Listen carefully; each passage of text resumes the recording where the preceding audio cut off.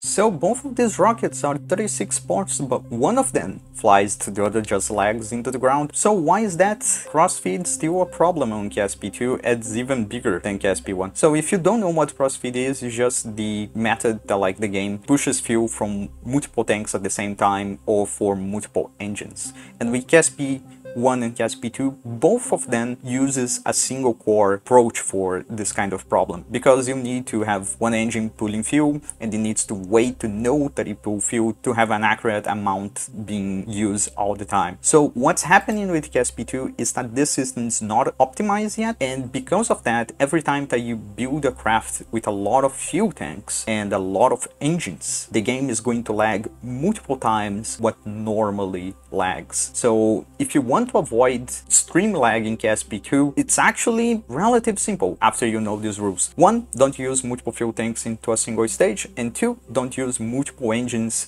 with multiple fuel tanks. Just avoid these two like the plague, and you're able to build crafts that are good enough to do most missions.